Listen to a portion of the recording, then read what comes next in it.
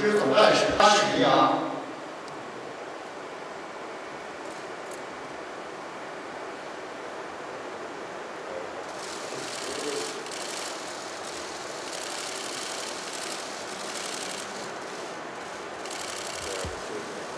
斯里兰卡总统西里，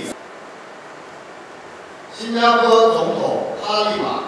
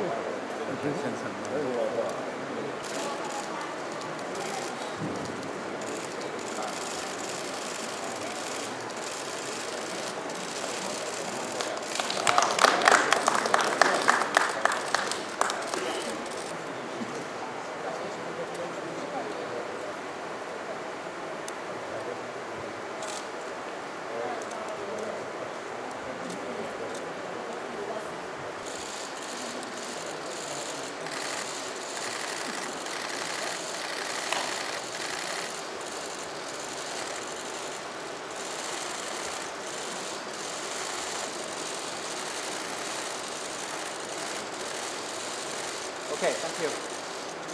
So,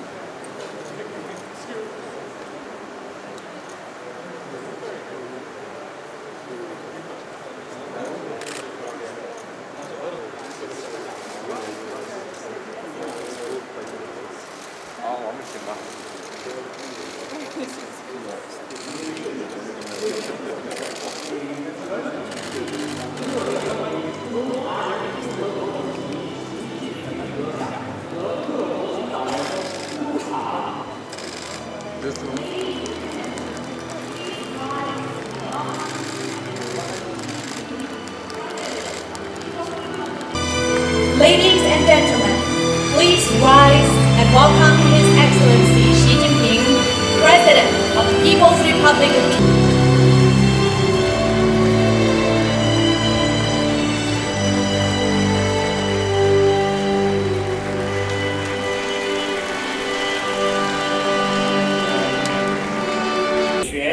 复建、共同发展的。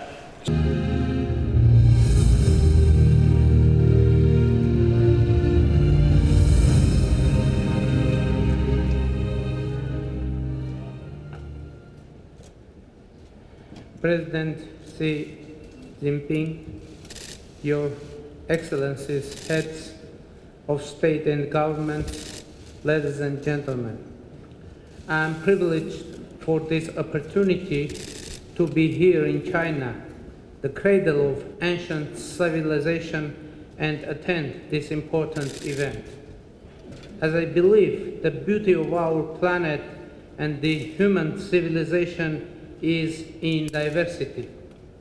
Diversity generates dialogue, and the dialogue leads to cultural exchange and mutual enrichment, which eventually creates conditions for progress. Armenians in Armenia and in our worldwide diaspora have historically developed a mindset that has always been open to interaction with various cultures, traditions, and religions. As noted by great German philosopher Emmanuel Kant, I quote, "Among the Christian nations, Armenians have certain commercial spirit. They travel from the borders of China all the way to the coast of Guinea to carry on commerce. and know how to secure a peaceful reception by all the people they encounter." End of quote. This is why today we can encounter landmark pieces of Armenian heritage in Jerusalem and Istanbul, Tbilisi and Baku, Hong Kong and Calcutta, Singapore and Dhaka, in all major spots along the ancient Silk Road. Thus, the philosophy which lies behind today's conference is in absolute conformity with our values. We are grateful for promoting the ideas aimed at supporting mutual understanding and cooperation among the nations, and ready to support the Chinese government in its endeavors to reach this goal. Openness, dialogue, and the art of learning from each other is the path to the harmony and peace between the nations. Dear participants, as this year marks the 17th anniversary of foundation of the People's Republic of China, I would like to extend our warm congratulations to President Xi Jinping and the people of China on this historic anniversary. China has arrived at this milestone of its history with numerous achievements, impressive economic development, social and cultural progress, effective governance, as well as the energy and dedication of the Chinese people have always been the engine of the road to these historically outstanding accomplishments. Dear participants, during the last year, Armenia has undergone fundamental transformation. It sprang from a nationwide public movement and reflected the aspirations of our people to build a better future for ourselves and the generation to come. We have eradicated systemic corruption and oligarchic economy, strengthened independent judiciary, and established equal conditions for all economic players.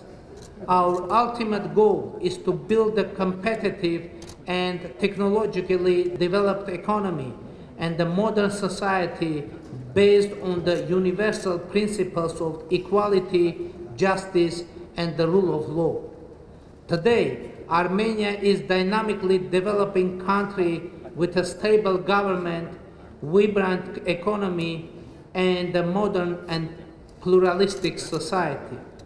At the same time, Armenia is a country with a millennia-old history. We feel rightly proud of our cultural heritage that we preserve despite all vicissitudes of our history. As we learned from our history, we reached our highest cultural achievements only when we had an uninterrupted communication and exchange with other cultures and traditions. Therefore, today, as in the past, we see the path of our progress in close interaction with all regional and global players.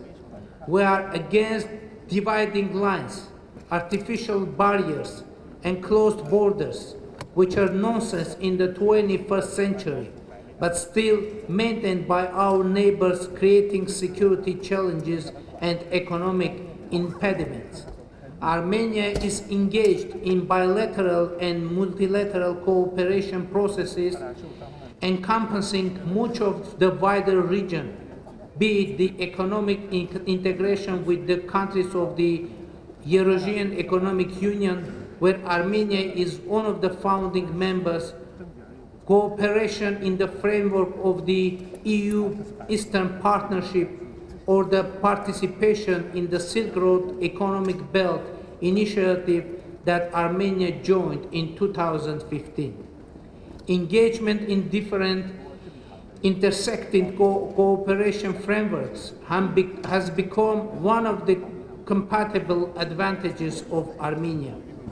I want to conclude my remarks by once again expressing my sincere gratitude for inviting Armenia to this important forum and wishing the conference a complete success.